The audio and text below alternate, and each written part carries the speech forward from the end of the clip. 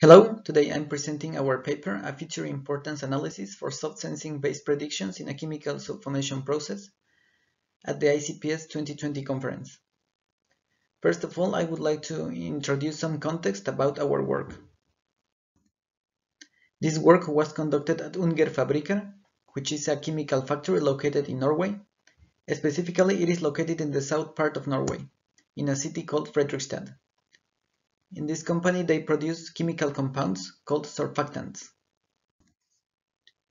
Surfactants are compounds that lower the surface tension between two liquids, for example, gases and liquids and solids. Surfactants have several applications, including personal care products, such as shampoos, toothpaste, soaps, and so on, and they are also used for laundry products, like bleaches, soaps, detergents, etc. In this video, I am going to show how surfactants can break the tension between a liquid and a solid. For the demonstration, I am going to use a staple, and I will try to put it on top of the water. I'm using a piece of paper to make it easier. And now we can see that the staple is floating.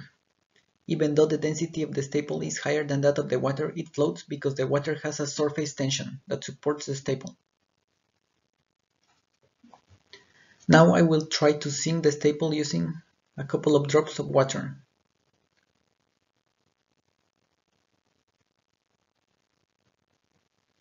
After adding the drops, nothing happens. The tension is still supporting the staple. Now I will try with a surfactant, in this case a soap that is used to wash dishes.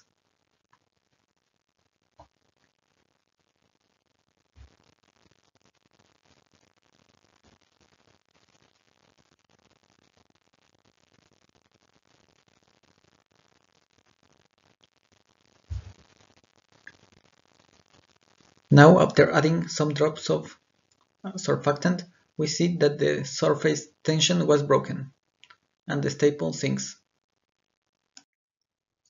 This is a diagram of the overall sulfonation process to generate the surfactants. Here we have different components such as the sulfur oven, a converter, filters, and a reactor. And each of these components have some inputs, for example the amount of air injected to the converter, the amount of air injected to the filter, the amount of raw material, and so on. One of the most important factors in this process is this NT value. During the process, a specialist takes a sample from the process and computes this NT value. This NT value is called the neutralization number, and this number is used to measure the quality of the product. There are some challenges during this process. For example, the factory produces different types of surfactants based on the final product, and between one product and another product there is a transition in which a specialist needs to take samples to estimate the product quality based on the NT value, and this process takes approximately 30 minutes. During this time, there is product waste. One possible solution to automate the process would be to install a sensor here that continuously monitors the product quality. However, this type of solution could be infeasible because of high costs of the equipment, or perhaps no such type of sensor exists. Instead, we adopted a soft sensing approach. In soft sensing, instead of having a real sensor, we can use the process parameters to try to estimate the variable of interest. In this case, we use machine learning, and we use those input parameters to train a model that automatically predicts the NT value. In this case, we can reduce the time from 30 minutes to a couple of seconds. In this work, we wanted to explore two research questions. The first one is which are the most relevant variables when predicting the NT number, and the second one is if we can predict the NT number accurately based only on a subset of the variables. The motivation for this is because sometimes some sensors may fail, so we want to know if we can still predict the NT value with the remaining sensors. In order to answer the research questions, we analyzed a database with approximately 14,000 data points. Each data point has 9 variables, including the amount of raw material, sulfur, dew point, the amount of air injected into the sulfur oven, and so on. And finally, we also have the NT value, as computed by the specialist. Each variable has an associated ID just for readability purposes. And the idea is to use the first 8 variables as input variables to predict the NT value. All variables are continuous, so we are going to train regression models. For the experiments, we split the data into 80% for the training set, and we use the remaining 20% for the test sets. Then we trained a random forest regressor, and based on the out-of-bag error, we obtained this variable importance plot. The variables are sorted in descending order, starting with the most important one at the top, in this case, variable A. In the x-axis, we have the percentage of increase in mean squared error. In this case, for example, if we remove variable A, the error is expected to increase approximately 22%. On the other hand, if we remove variable F, the error will increase just by 10% when predicting the NT value. In this case, we can see that the top 3 most important variables are A, B, and H. If we look at the table at the right, we see that A corresponds to the raw material, B is the amount of sulfur, and H is the molar weight. Based on the previous results, we trained 3 models including a random forest, a linear regression, and a regression tree. Here I am only presenting the results for the random forest, but in the paper you can find the results for the remaining models. If you remember from the previous slide, we found that the most important variables were A, B, H, and so on. So what we did here was to train a random forest model using only the most important variable, in this case variable A. This resulted in a root mean squared error of 0.5, a mean absolute error of 0.3, and a correlation of 0.81.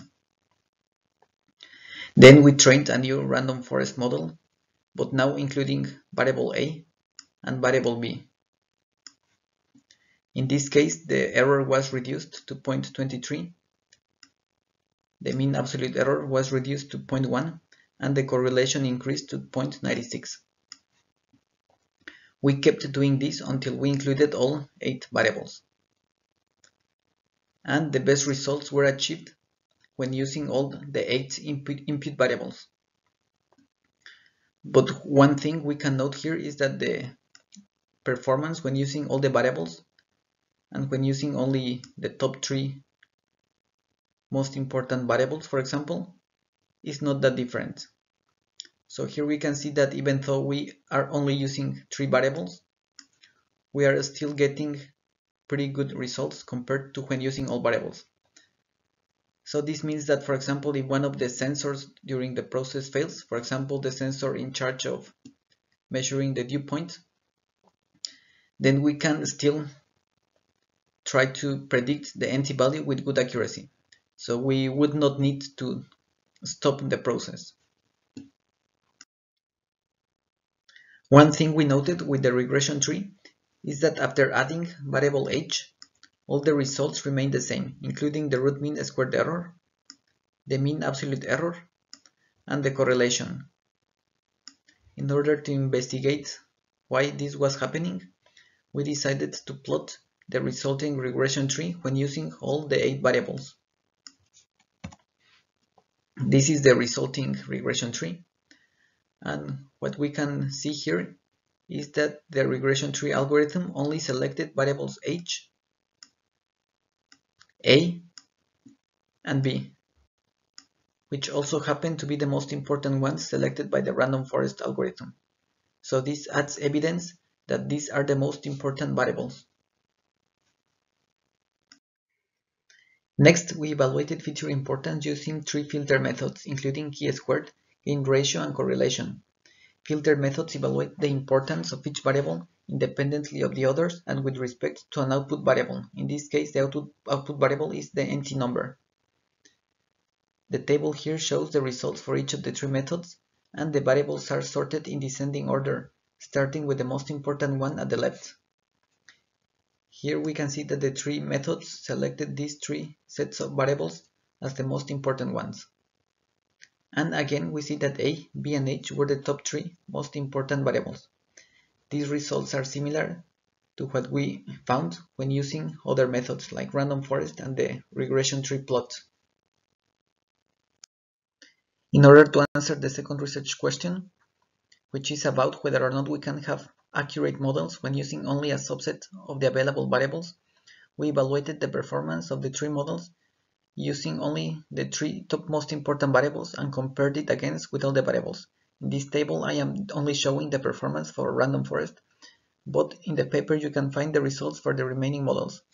Here we can see that the results were very similar with respect to root mean squared error, and the same was true for the other performance metrics. In general, we can see that we obtained better results when using all variables, but still we obtained accurate results when only using the 3 most important variables.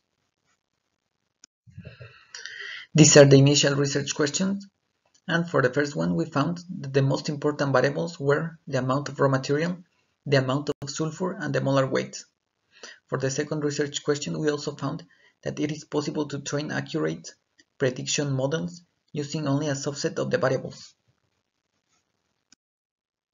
These are some of the limitations of our work. In our experiments, we didn't consider model stability issues. This means that the models can produce very different results when introducing small variations in the training data. We also used a variable forward selection approach, which does not consider all possible variable combinations. And finally, we used a limited number of models, only 3, including random forest, linear regression, and regression tree.